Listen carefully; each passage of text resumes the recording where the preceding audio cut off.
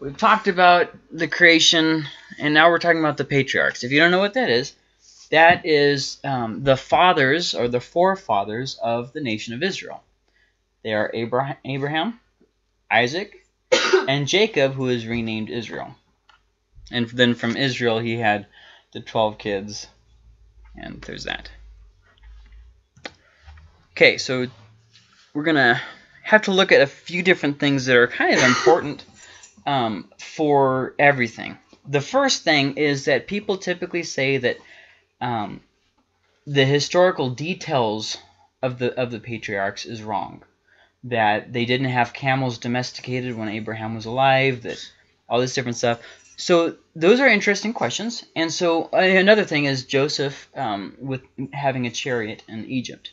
There's kind of big questions that people have. So we're going to spend a little bit of time talking about dating the events themselves, because we can't say that they didn't have those things if we don't date them to the correct time.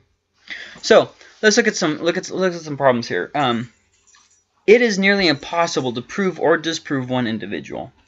That is just a thing that happens with ancient history. So as far as Abraham, did he exist? Well, nothing with archaeology is ever going to show as one person. Archaeology shows us sweeping glances at people. So there's that problem. But then you have the problem of, if he wasn't a real person, where did he come from? People will typically invent the smallest lie and then just kind of build on it to validate it. They won't start with such a complicated idea and then wheedle it out. I don't know. Once again, that's possible, but we're at this point, we have to lean to the side that Abraham was a real person, regardless if there's no evidence for him existing, just because you can't go to a historical document with the instant idea that it didn't exist. I mean, that goes for any. There's something called the Epic of Gilgamesh. This guy who was a warrior who, I mean, people just tried to turn him into a god, and so he tries to find out how to attain, eternal life and all this different stuff. And beyond all those stories, we're left with the idea that there probably was a real person. And that's kind of how you have to do with a lot of ancient history. The Greeks, with their Iliad and the Odyssey and all that stuff, there probably was a battle for Troy. I mean, we don't necessarily have all the details, but I mean, the basics, there's no reason to doubt the basics, that there really was a city named Troy and the Greeks were really, at war with it. That's totally believable.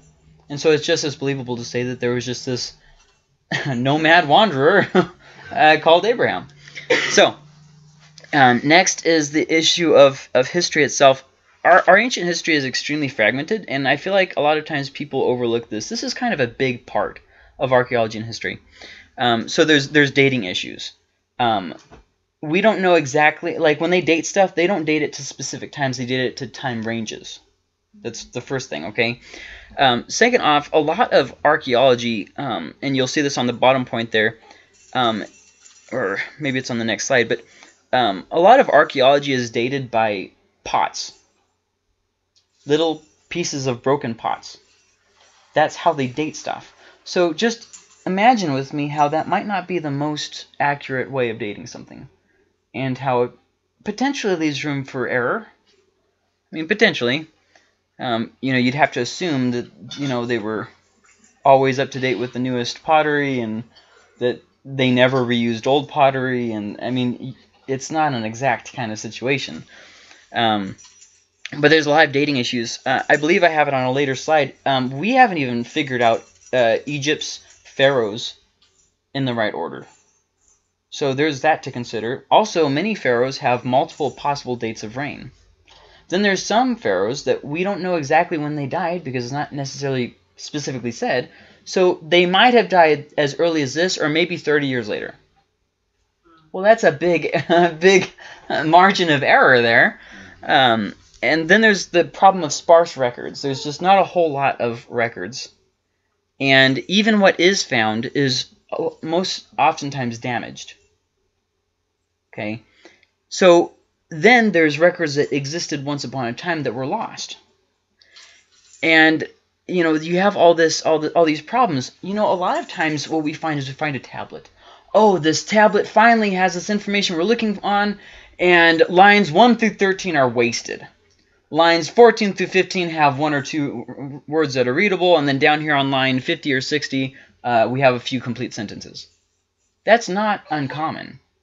They were clay. I mean, they don't really last that long. And here's another problem that I believe was brought up on one of the documentaries we watched. In some places, they didn't write with clay, like in Babylon and Mesopotamia and that kind of stuff. They wrote on papyrus, early paper. Just think of it as early paper, and we can all get along. Which those don't hang up very well. I mean, any kind of moisture is going to do a lot of damage. And then don't forget that after this, there was a lot of history that happened between then and now. You know, there's the burning of the Library of Alexandria. We don't know we don't even know what we lost there. Then we have countless wars that have gone on in that situation. I mean, we really can't. There's a lot of unsures here. So we're unsure of a lot of the Pharaoh's orders, for example, or of their length of reign or their date of reign. That's just a brief glimpse into all the problems that exist just with history. Now with archaeology, a lot of sites have been destroyed. I'll give you an example. Jericho, which we'll get into this more later, but Jericho, a lot of the site has actually been eroded, which is a big problem. How they used to build their cities is they would build a site, and then they would build on top of it, and they would do that. They're called tells, T-E-L-L. And so on these tells, theoretically, it's like an onion. You peel it back, and you can see the different layers of the history that existed on that site. But that doesn't take into account renovations, fires, destruction, war. I mean, all kinds of different things. Or people moving into a city that was abandoned. We see a lot of examples in Canaan, for instance, of people moving from one place to another and just abandoning the city. And you think, why would you just abandon your city? Well, famine, drought, war. There's a lot of reasons. A lot of reasons for that. And then the sites that not all sites were destroyed, but then there's a lot of sites that we haven't discovered. So this comes into play a lot when we're looking at like books like the Book of Joshua and stuff. I already said about how they being built on top of each other and how they didn't age well. So archaeology and history give us limited scopes of what was, but they don't give as a complete scope. And I already told you about how much of the dating is done through the remains of pottery. So this is an exact science. There's a lot of problems with it, and a lot of our dating methods actually destroy the artifact that's being dated. So you really have to be careful with more precise dating, like carbon, I believe, is one that destroys the artifact. So here's just some quotes to show you what we're up against. This one is by, it's by Yamauchi, but Hirth was paraphrasing it. It is a mistake to insist that traditions, including the Old Testament stories, must interlock with other evidences before they can be believed. Little of what once existed is now available for study. In other words, it's not a very good idea to go with it like this. The Bible is not true unless we can perfectly fit it into the gridlock of ancient history, because there's a lot of stuff that hasn't been found and can't be found. Which brings me to this quote by Kenneth Kitchen, who's one of the leading... well, actually, he's just done a lot with his life, but that's for a different day, I guess. Absence of evidence is not the evidence of absence. That is absolutely true. And especially when you're dealing with little things, like Israel, this tiny, tiny nation in Egypt, amidst a civil war and amidst other Semitic people that were also there at the same time. I mean, you really can't be too persnickety about this kind of stuff. I know that this kind of sounds like it's daunting, but it is daunting. There's a lot of confusion when you're dealing with archaeology, and it's a mistake to go to it. I'll give you another example. I was reading a book by Jonathan Tubb. I believe it's just called Canaanites. And he made a lot of sweeping statements. One of the things that he said was, we can't prove Abraham, which is true. So let's just say he could have existed. But then he goes on to argue that Israel was basically the Canaanites, and that Yahweh was nothing more than a Canaanite god. and that Asherah was actually his consort, his woman goddess to play hanky with. But he's taking some very big liberties with that kind of stuff, and we'll look at this when we look at later, because, well, we'll just look at that later. But the thing I want you to get from all this is that with so much missing, you can't go to it with the idea of we have the basic and we just miss the in particulars. We have the in particulars and we've missed the basic. See what I mean? Think of it like a painting that instead of a painting that you scratched off a few places, think of it as a plain canvas with just a few pieces in the painting. To show you another thing of what I'm talking about, here's another quote by the leading archaeologist, by the way, Robert McC. which was a big deal. Okay, he's dead now, but he was a big deal when he was alive, and anybody who knows archaeology would know him. We probably have some knowledge, other than having walked over the surface, of less than 1%, and it may be 1/10 of 1% of existing sites. I myself must have mapped 5,000 mounds, and that's possibly only 1/10 of 1%. When I say that there's a lot of data that's missing, I'm not exaggerating. We know very little of what once was, and remember, we don't know the in particulars. We know the general. Okay, so there was a people here called the Egyptians, and we don't really know what their life was like necessarily, but we know that at this time either this guy or possibly that guy was a pharaoh. That's what we're looking at. Okay, so that brings us to the question, so how do we date the patriarchs of Israel? Well, thanks to the hard work of a lot of people like Thiel, Kitchen, well, those two by themselves have done phenomenal in helping us date. But the monarchy, which is the period that Israel had kings, so everything from like 1st and 2nd Kings and 1st and 2nd Chronicles, a lot of 1st and 2nd Samuel, that kind of stuff, we're pretty sure on the dating of that. We're like nearly 100%. So then we're pretty sure of everything after that. The exile when Babylon came and destroyed Judah, when Israel came back from Babylon, all that stuff is pretty easy to date. And thanks to a lot of recent discoveries, we can date things in Jesus' time and all that kind of stuff, and that's all helpful. But what about before that? See, we have a little bit of a problem because the book of Judges is not chronological.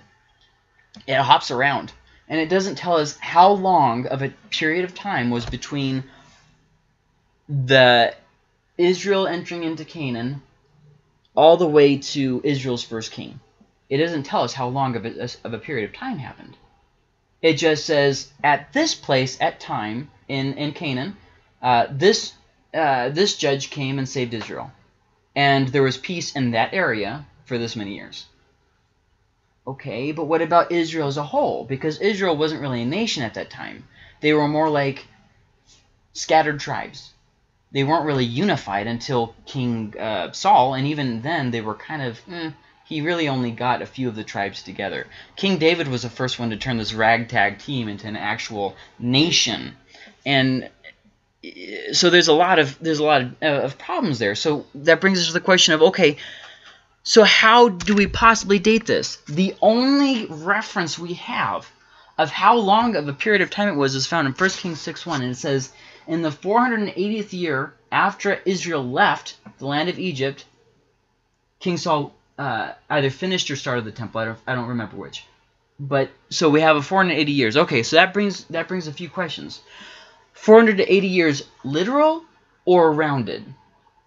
Is there something they're trying to get across, or was that literally? And if so, how did they count those years? How did they get that number? Because it's not found in the Bible, so that would mean that they guessed. Some people think it's a guess because if you multiply 12 by however many, or 20 by however many, or something like that, you get 480. I think it's 12 by however much. But so that leaves us with a whole bunch of questions we don't know. And then you get to the New Testament, it really doesn't help us figure that out either. So traditionally, people have done an exact dating, which would date the Exodus at 1445 BC. However, there's no proof for an Exodus at that time. None. So then, what others have done, Kenneth Kitchen actually did this, which regrettably, I disagree with him massively. He says it happened in the 1200s because of the mention of Ramses, which we'll talk about that later. But that still brings us to the problem that there's no proof for an Exodus there either. So rather than saying, where is there evidence, people have stuck to dates that are just based off of one number that we're unsure if it's an exact number or not.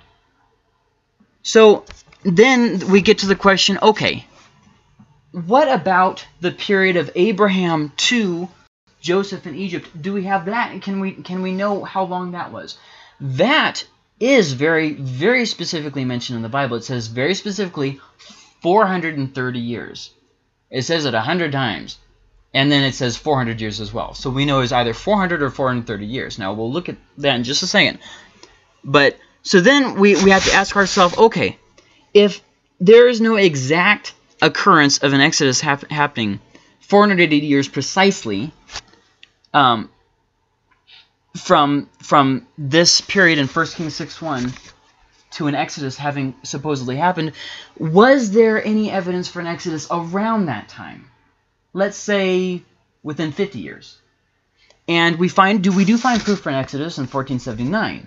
That's 30 years off. Why is it 30 years off? Well, hold on. There's a lot of reasons why it could be 30 years off. First off, maybe they were just rounding it down or estimating or something like that. Second off, maybe we don't have our Egyptian pharaoh dating corrected. Remember I said that there's a lot of things that we're having problems with the pharaohs? There is a possibility of error. So those are just two reasons, which may seem small, but those are actually substantial reasons.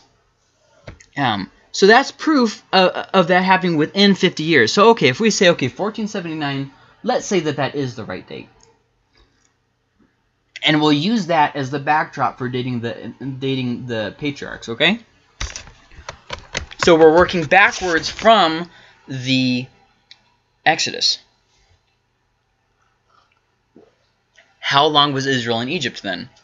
Now, remember, the genealogies are not complete. So they're not going to be much help in dating.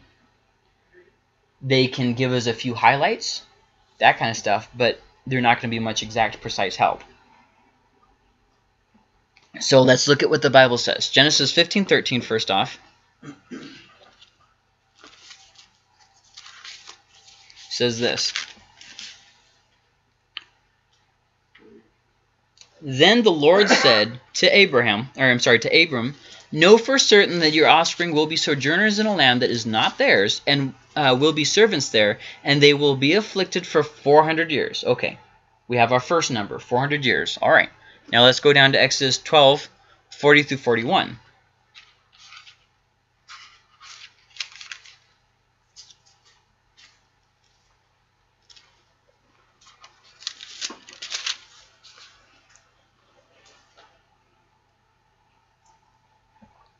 The time that the people of Israel lived in Egypt was 430 years.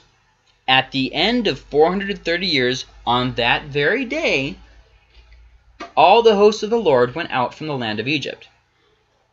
Okay, all right. So now we have 430 days. Okay. Years. Yes, years. Sorry, years. That's correct.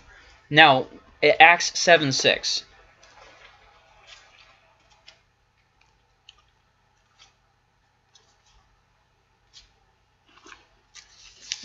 Okay. Acts 7:6 says this, and God spoke to this effect, that his offspring would be sojourners in a land belonging to others, who would enslave them and afflict them 400 years. Okay, so he's quoting Genesis 15:13. All right. Galatians 3:16 through 17.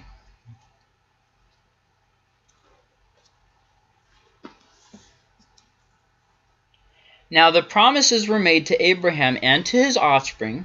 It does not say, and to offsprings, referring to many, but referring to one, and to your offspring, who is Christ. This is what I mean. The law, which came 430 years afterward, does not annul a covenant previously ratified by God. Okay, So here we have 430 years from when? See, it says in verse 16, the promises made to Abraham. Okay, all right.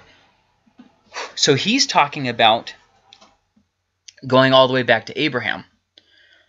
Okay, so now we have a fairly precise record here. Okay, if the Exodus was in 1479, let's just say exactly 400 years. 15, 16, 17, 18. 1879. Okay, all right. Now we have something to work with. That means Abraham must have been after 2000 BC. Okay, this is incredibly important. Incredibly important. Next week we'll start looking at the proof that Abraham was able to own camels because camels were domesticated. We'll look at that in next week. So the question becomes, which was it, 400 or 430 years? Now, some people would say, okay, it's rounded. 400 years being not precise, but it could be 400 years. Like, you know, it's somewhere around 400 years. Okay, all right. And then 430 years would be the exact number. That's totally possible. Totally possible. But there is another option. Okay. It was 30 years from Abraham receiving the promise from God to when Isaac was ridiculed by Ishmael, who was the son of an Egyptian, which would have meant that the persecution started with Isaac when he was made fun of by his Egyptian brother, which would be 430 years from the beginning of the promise. Wow, that's interesting. And 30 years later, 400 years to Isaac being made fun of. Now, if this dating is right, okay, that would mean that it's only 215 years roughly from Joseph to Moses. Not 400 years from Joseph to Moses. Okay, if I'm wrong, then that would mean we would have to push Abraham before 2000 BC, and then we would probably have problems with saying he had camels. So keep that in mind. And you can't say, okay, let's move it forward, because remember, we don't have any proof of an Exodus after 1479. And we'll look at this later, but the proof of the law being written dates it. The law was written after 1400, before 1200. We can date that. So we can't push Joseph and Israel forward. So then people say, well, what about this moving it back to 2500s? We have the same problems with the dating. So then that takes us to another problem. Well, okay, what about in that documentary where they just rewrote everything? They just redid the timing, you know, all that dating and stuff like they did on those documentaries. You can do that, but then you run into whole new sets of problems. First off, there's really no proof for doing that. So whereas it all fits very nicely, you can't validate your findings. That's a problem.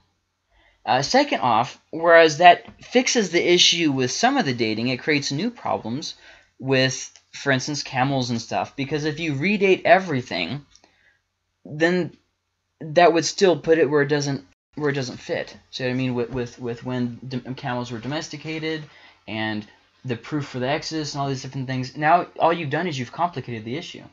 So yes, our dating could be massively off, but until we have more evidence saying that it is massively off, we would be careful to keep the dating how it is until we have more evidence. Okay, so Egypt may have had at least, okay, let me just say this differently. I have this written a little bit retarded here. Let me say it differently. Egypt may have had influence in the land of Canaan when Abraham was there, because it says that Abraham was in southern Canaan. So they might be saying, Egypt, you'll be in the land of Egypt, including the southernmost part of Canaan, in Egypt.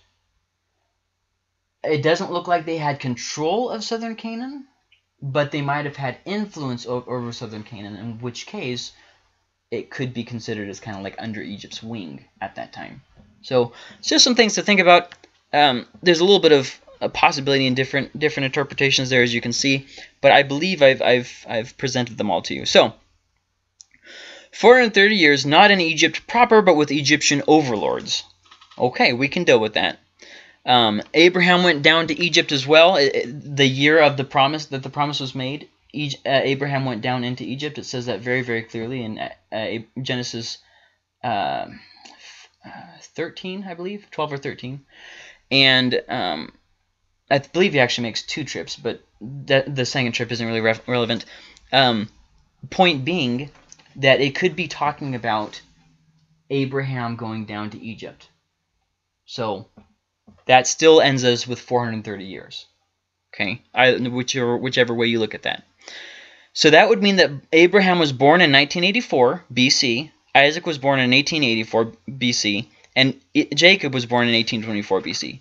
Joseph would then have been born in 1733 BC. Okay, so I have all their deaths written down there. Abraham died in 1809, Isaac died in 1704, Jacob died in 1677, and Joseph died in 1623. So that's all the dating. Now that's going to be important when we talk about the proof for the patriarchs, because remember, the Bible says that gives us a glimpse of what life was like for them. If that glimpse doesn't fit with the evidence that we have for Canaan and for Egypt at that time, we know a few things. Number one, the story was either fabricated, or 2, we misdated it, or 3, we haven't found the evidence yet. So that's what we're going to look at. So next week we'll be able to figure out if this dating correctly affirms what other history shows. Okay? So, are you guys writing stuff down? That's fine. You go. Well, I mean, you both are. I took a picture of it. Oh, okay. All right. I can come back. Are you okay? Because I don't want this lesson to take too long. So 2 more things I want to look at. That would mean that Moses was born in 1559, and the Exodus was in 1479, and that Moses then died in about 1439. Now remember, the law has to have been written after 1400s and before 1200s. We know that the law that somebody modified the law to minor extent, not changing any content necessarily, but that it was put in its final form after Moses. Now, the Bible even says this, so don't get your panties in a wad. I'm not saying the Bible is not relevant. I mean, preserved. We'll come back to that, okay? Just hold on. That brings us to the next problem. How long was Joshua's campaign? Because remember, if we can't date the Exodus, maybe we could date the campaign of Israel into Canaan. When did they go in? And well, that brings us with a lot of problems.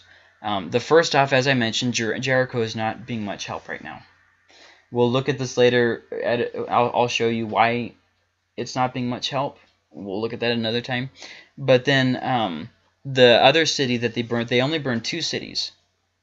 Jericho and the city in the north. I forgot what it was called.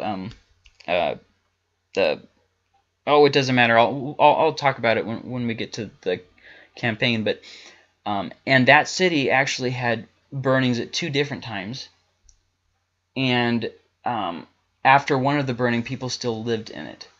So neither of those sites are helping as much with the dating. The other sites, there was a lot of stuff that happened in Canaan that is prohibiting us from dating.